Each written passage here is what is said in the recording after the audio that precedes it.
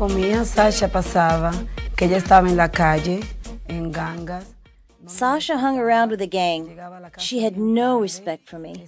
She used to arrive home very late, was aggressive, and was always fighting. She would even fight with her teachers at school.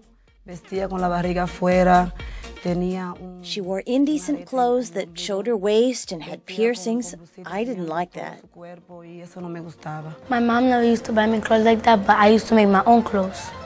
I used to tie my shirts in the back sometimes. I used to just do my own clothes, fashion way. Ella fumaba junto con sus compañeros de la pandilla. She smoked with her friends in the gang. She'd stay out past 1 in the morning. And where would she be? On the street corner with the gang. She was constantly in fights. Her attitude was really bad.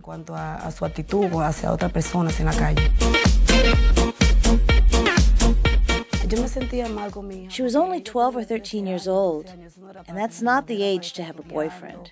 She should have been studying. I wanted her to get a college degree someday instead of hanging around with boyfriends.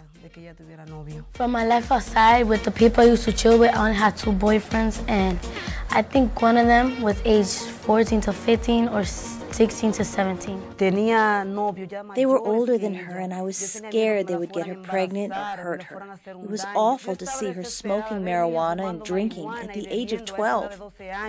I used to never feel nothing. I used to just feel like, why am I doing this? Like, I used to think to myself, why am I doing this? But at the same time, I used to do it.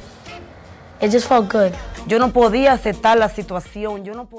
I could not accept the situation. I hated seeing my daughter smoking with her friends. They were harming her. I felt destroyed. Eran las 3 de la mañana y mi hija no aparecía. One night, it was past 3 in the morning, and she still had not come home and wasn't answering her phone. I remember asking God, what's happened to my daughter? I was so worried. When she did finally arrive, she was wearing a very short skirt and a tight shirt and had red eyes. She'd been at a party with dangerous people and all the usual gang members.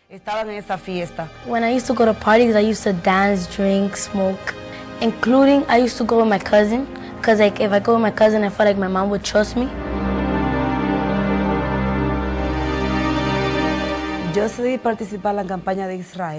I decided to take part in the Israel Challenge. I saw it as my opportunity to change my daughter. I had taken part in previous challenges, but had never done it properly. I'd always been very relaxed about it. I'd give $10 and think, I'll give something, but I'm not going to put all my money into this. But my family was always getting worse. So I decided to do it right so that God would hear my prayer. Whenever I would see her in the street, I would say, God, this is my chance to change her. I'm going to make this challenge. It's all or nothing. I sacrificed $2,000. I'd saved this money to pay rent that I owed, but decided to use it instead for the Mount Sinai Challenge. I thought, why would I save this money for the rent when my daughter is lost on the street? I'm not going to touch this money. I'm going to put all of it in the envelope and determine that this time my daughter is going to change.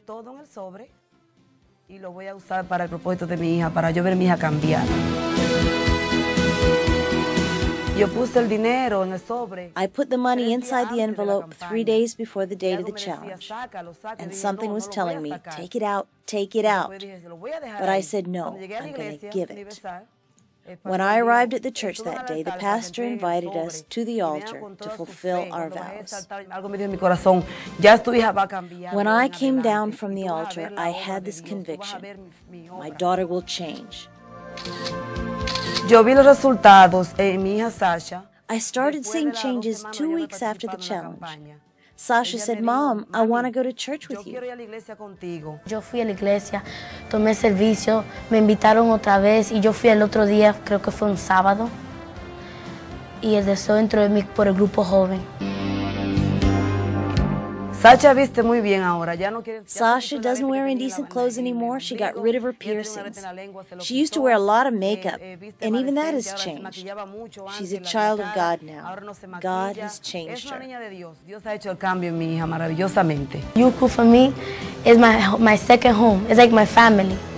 Because of the youth group, that's what made me progress more in church. And I feel happy for myself. La campaña de Israel presenta muchas cosas. The Israel Challenge means several things. It's an opportunity for those who have a request and want God to grant it. It's a chance to change your life. It's an opportunity to solve any problem. Don't look at what you're getting. Look forward to what God will do after your sacrifice.